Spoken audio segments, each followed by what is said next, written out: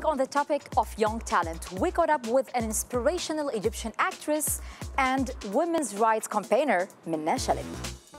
Menna is a decorated performer best known for her role as a domestic worker in Nawara, set during former President Mubarak's regime.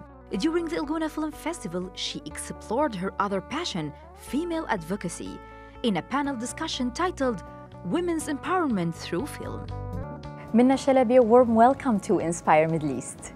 Thank you so much. You took part in the panel Women's Empowerment Through Film. What message did you want to share?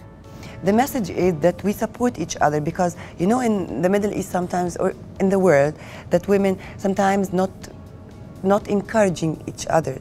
And this is a problem.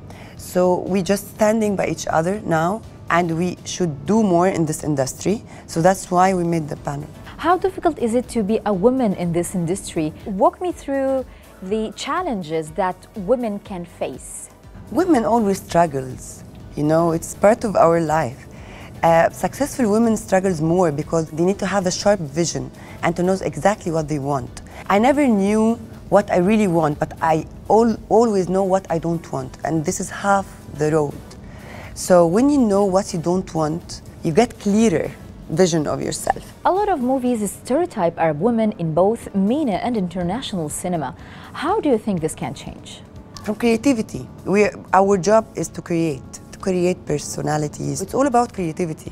Sometimes because most of the women themselves became a stereotype of themselves, you know, in their countries, so they became like not dull, like poor thinking or just a narrow way of thinking, and this is really, really bad because it doesn't help your mentality to grow. There is a kind of woman who can accept being weak. There is another woman who cannot accept being weak. There is independent women. Menna, you are an icon for women and standing up for women's rights, with so often victim of sexual harassment being forced to be silent. What inspired you to speak up? I'm a lady, I'm a girl.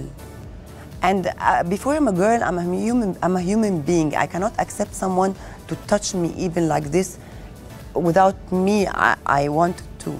Even a girl, not a man.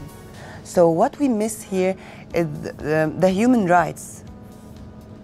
By the way, for women and men, because there is a lot of harassment for men, but they cannot say because of you're a man, you cannot say because of judgment. So what we are victim of in our Arab world, that we cannot speak because we've been judged, even we are the victim. So Menna, how can we change this? With loud voice, would say, you cannot, you know something, you cannot teach me the wrong.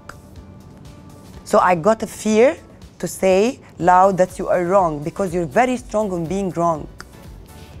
This is a big problem. I cannot be afraid that I'm a woman. I'm a woman and I like to be a woman. And God created me as a woman. So why should I be afraid that I'm a woman to be well-dressed or dressed the way I want? Because you have a sick mentality. So we always talk and we always share and we always say this is wrong. We hope we change it. Menna Shalaby, thanks so much for your time today. Thank you, my pleasure. Thank you so much.